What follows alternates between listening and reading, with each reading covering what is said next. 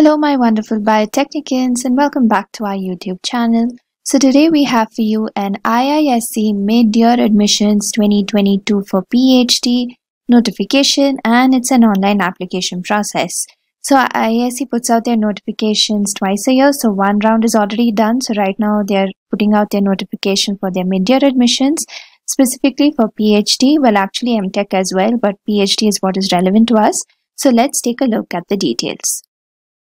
Indian Institute of Science, Bangalore needs no introduction, and right now they are putting out their advertisement for their mid-year admissions for the year 2022. So applications are invited for admission to one, that is the research PhD programs, and two, that is PhD external registration programs at the Indian Institute of Science. So we can check out what the departments that are advertising are and what is the eligibility criteria. So in general, their notification reads such as research programs including PhD, that is external registration program. So participating departments and areas, so you have PhD in science that is participating, PhD in engineering, and PhD in interdisciplinary areas. If you carefully look at it, for PhD in science, the relevant ones for us are molecular reproduction, development, and genetics. In the case of PhD interdisciplinary areas, it's biosystem science and engineering, which is relevant to us. The rest are a bit different because it's for more chemistry and physics and stuff like that. Okay, so now we'll be focusing mainly on the PhD in science and PhD in interdisciplinary areas, because in the MTech sector, we don't have anything relevant to us, and also in the PhD engineering sector. Okay.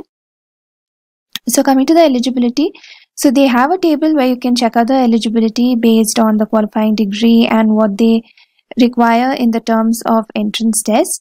So in general, for the departments that are relevant to us, so we have first off, that is PhD in science, we have the molecular reproduction, development, and genetics department that is undergoing this mid-year admission. So yes, they are participating in this mid-year admissions. So the link for the department or the center and the unit is given over here. You can just click on it. It will redirect you over there. So the program eligibility is, this is what it says. So master's or equivalent degree in any branch of science, or bachelor's degree in any branch of medicine, engineering, technology, agriculture, veterinary science, pharmacy, or graduates of 4-year bachelor's of science program. Okay, so you have master's degree or bachelor's degree, or if you have a 4-year bachelor of science program in these particular areas, you can apply for this PhD.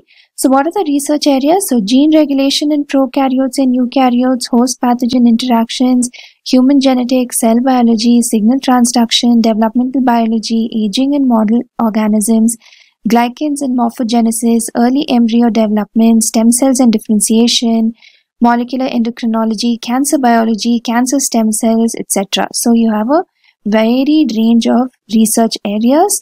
So if you're interested, then do apply for this particular department. The next one is the interdisciplinary PhD programs. Like I said, only PhD is relevant to us this time around for the mid-year section. So in the interdisciplinary PhD programs, you have something like biosystems, science, and engineering. Okay, so they are participating in this admission process this year, and this is the link for their unit which you can click on.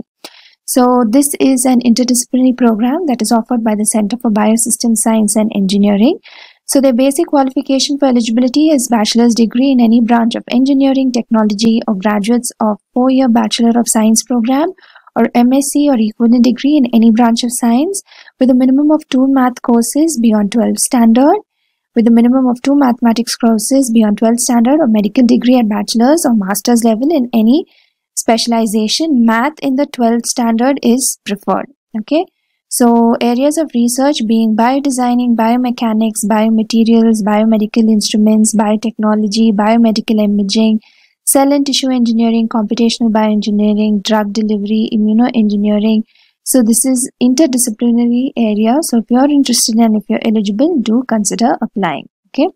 So they have a couple of notes as well. What does NET-JRF include? The GATE, GPAT, NET-JRF, and other national entrance exam score should be valid as on 2nd January 2023.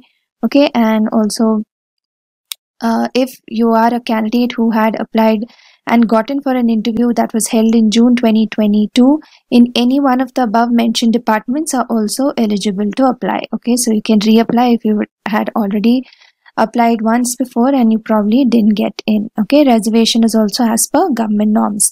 Now this is an online application process, so the link to apply online is given at the bottom of this web page, and this web page is linked in our description box.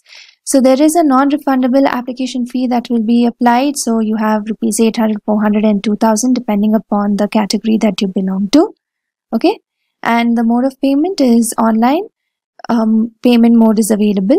So what are the important dates? So the last date for submission of online applications is 31st of October.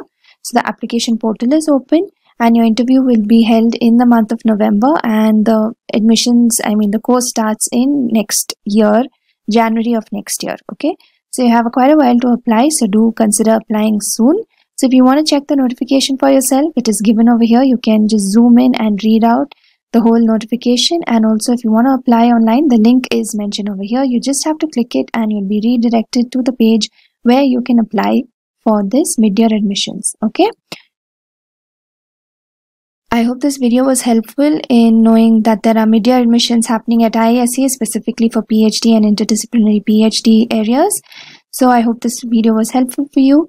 Leave a like on this video and let us know in the comments what are the types of videos you want us to make. I hope you're following us on all of our social media, especially on Telegram and WhatsApp, because people over there have already seen this opportunity. Okay, so again, turn on your post notifications and stay tuned because we have a lot of interesting stuff that is happening over at our channel, and we'll see you in our next one. Take care.